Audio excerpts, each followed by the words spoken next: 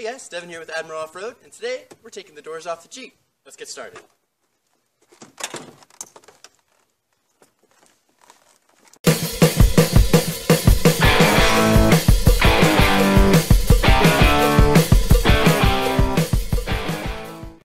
Step one in taking the doors off is going to be removing this little switch right here. This is the switch that tells your lights when to come on. When the door is open, the lights come on.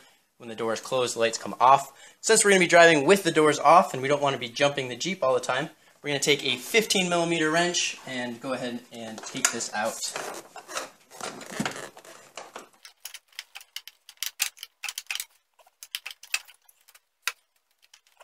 Pull it out, and then all we're going to do is unplug it from its socket.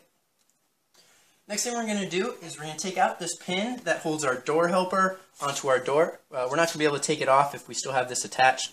So we're just going to take a hammer and drive this pin through. Next thing we're going to do is take the trim off the bottom and the kick panel here.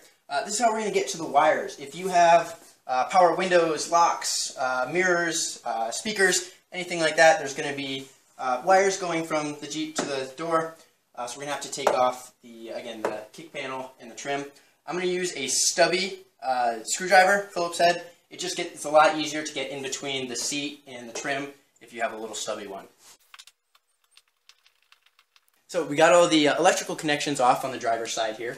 There's 3 of them on the driver's side and 4 on the passenger side if you have all power options. The one on the driver's side have some weird clips, so you're going to have to use a flathead screwdriver to pry them off. The ones on the passenger side are much easier.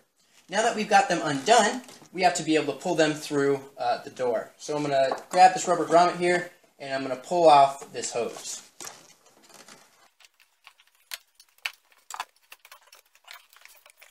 Now that we have the rubber hose off, we're going to be able to pull all of our wires through this hole. There's also a rubber grommet on the back that you're going to have to squeeze through. You can kind of push that through either with a screwdriver or with your fingers. So we were able to pull all the wires out through the frame.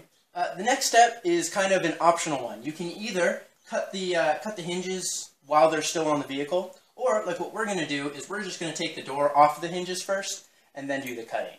If you are going to take the hinges off of the door, make sure you mark them first. So we're going to mark the hinge on the shim and the shim on the door. So make sure you know the location of all 3, because they need to be in the exact same place, or else your door isn't going to line up again.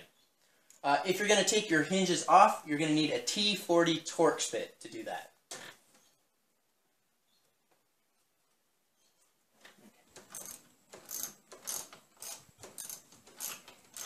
Make sure while you're doing this, you have something holding up this door. Right now I have my tire underneath it. So we've got the door off the hinges now. That's definitely a 2-person job. Make sure you have one person hold the door and the other person unscrew it. Now we've got the doors off the hinge, we're going to cut the hinges from the body. So there's one pin that holds it in, and that's what we're going to be cutting now. So when you go to cut off your door hinges, you can do it a couple different ways. I've heard of people doing it with a Dremel tool and a cutoff wheel, but we have a plasma cutter. We have more plasma cutters than we do patients. So we're going to do a plasma cutter to cut off the hinges. Before you do any welding or plasma cutting on your vehicle though, you want to make sure to disconnect your battery. Now we're doing this the easy way, plasma cutting the bolts off.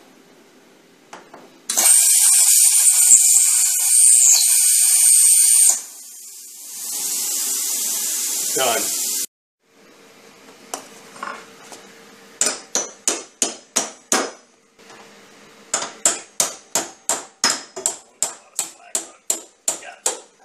Now that we have the hinges off of the door, we're going to drill them out with a 3/8 inch drill bit.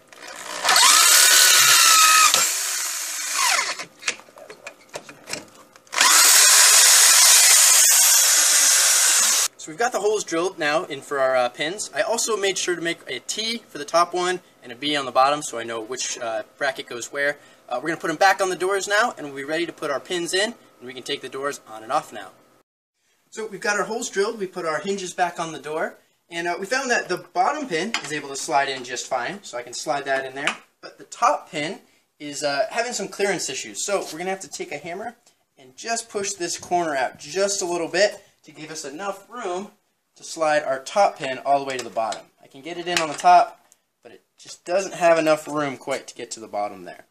So we're going to give it a little love with the hammer, and that should fit perfectly.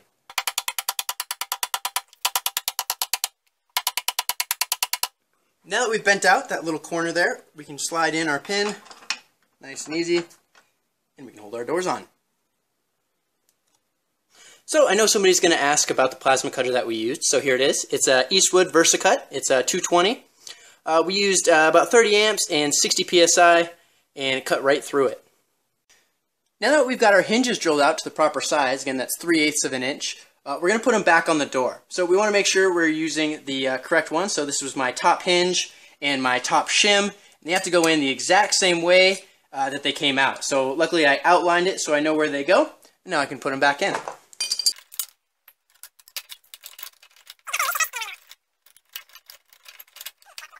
That lines up there. So I don't know if you can see this on the camera, but I can see that my shim, my hinge, and the door all line up exactly the way I took them off. So should be able to open and close no problem. So I've got the hinges put back on. I've got the proper holes drilled in them. And what I've got, if I want to ever put the doors back on the Jeep, what I have are these pins right here. These pins are where they're going to allow me to either put the doors on the Jeep, I just slide the pins in there, or pull the pins and I can take the doors off of the Jeep. So it makes it nice and easy. So you just line the hinges up, drop the pins in, and you got the doors back on the Jeep. I want to show you guys a close-up shot of the pins in action. You can see you got the doors back on and the pins holding them in. And give a huge shout out to No Door XJ on Instagram. Those are the people that I got the pins from, and without them this whole project wouldn't have been possible. If you guys want to order yourself a set of pins, again, you can check out No Door XJ on Instagram. That's capital NODOOR XJ on Instagram. Or if you don't have an Instagram, you can call them up at 732-239-6291. Alright guys, that's going to do it for today. Here's the end result. We're able to take the doors off the Cherokee. You can take the rear doors off the same way as we did the front. If you want to put them back on though, if you daily drive your Jeep like I do, you're going to need a set of these door pins. This is for the 97 and up Cherokees. This is what's going to allow us to put our doors back on and take them off quickly. Another big shout out to my dad for helping me out with the plasma cutting. If you have any questions or comments, go and leave them down below. And if you like what you saw here, please like and subscribe. Thanks.